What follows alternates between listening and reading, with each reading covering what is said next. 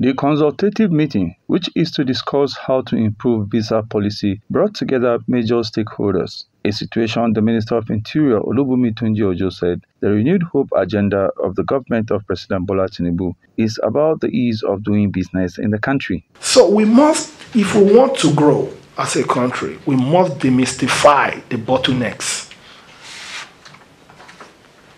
And this is the reason why the Ministry of Interior decided that the time to act is now. We must solve this problem. And we understand that, yes, visa is the responsibility, visa entry permit is the responsibility of the Nigerian Immigration Service, as stated in NIS Act 2015. The minister further said that all hands must be on deck in seeing that the visa policies are effectively implemented. It's a thing to have a policy. It's another thing to implement it effectively. What is the implementation framework?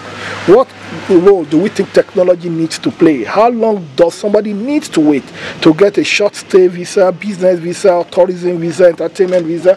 How long does the person need to stay? Some major stakeholders at the meeting speak on the need for improvement. You should expect the best of all outcomes. Every action you are doing, there's always room for improvement.